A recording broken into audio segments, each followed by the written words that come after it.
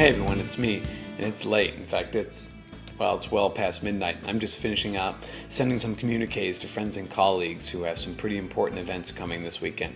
And maybe you're one of those people. I don't know if you have a big band day performance coming up, or a playoff game, or a state championship event, or perhaps a BOA Grand National event. Either way, it doesn't really matter. As I was sitting here sending out notes of well wishes and thinking of those students who are putting everything on the line this week, and I was struck, genuinely struck by the profoundness of this experience. See, this activity teaches music. This activity teaches teamwork. This activity teaches the ability to work within a group. This activity teaches you that it's something bigger than just yourself out there in the world. But I think more than that, tonight I was struck with the fact that this activity teaches you to follow your dreams. Whether it's playing that perfect solo, whether it's achieving a state championship, whether it's standing in front of a standing room only crowd and hoping for a standing ovation. The bottom line is, this activity allows kids to follow their dreams and pursue things with a passion that is unrivaled in the public school system.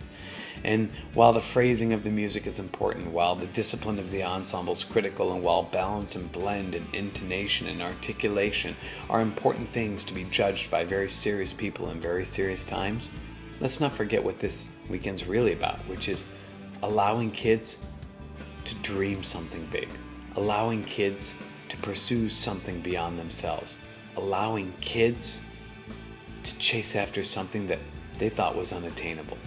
And if nothing else, I want to thank you for providing those opportunities. I want to thank you on behalf of your students for teaching kids that it's okay to dream.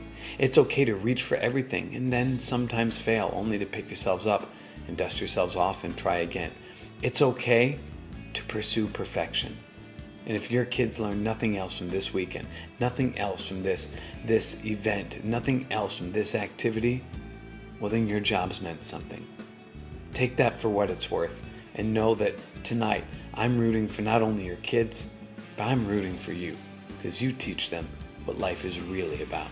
And I want to thank you for all that you do, and I want to wish you all the success that you so richly deserve.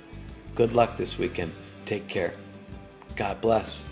And let me know how it goes. You know what my number is, 480-577-5264. My email address, scott@scottlang.net. I'd like to hear from you. I want to hear about your successes. Take care. Good luck. God bless.